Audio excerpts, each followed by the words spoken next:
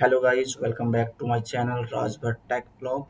So hope you all are doing great. Today I have brought up another video for you guys, and in this video I will let you know how to fix the issue on Windows Server 2019 changing the time zone. So what happens is on Windows Server 2019 when we try to change the time zone we get the error message. So let me show you.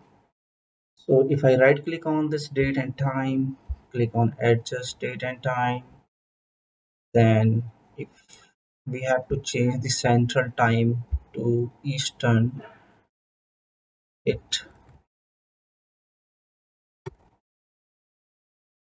it has been changed, but it does not reflect here in the notification area. It's still showing 9:07 p.m.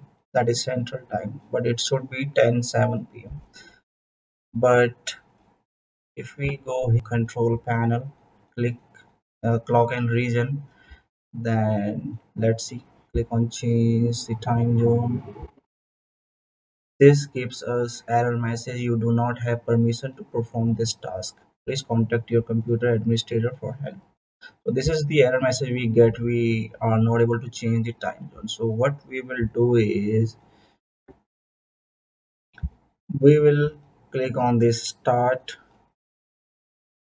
type in time date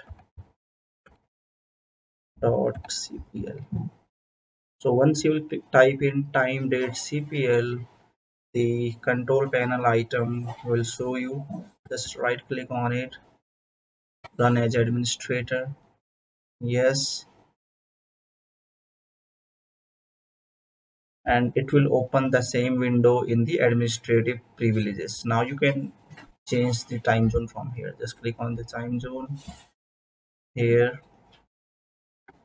and select Eastern time, US and Canada. So this worked.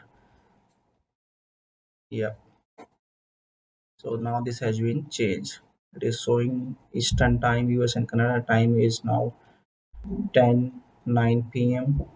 Click OK, and if we will see in tray icon, we can see that this has been done.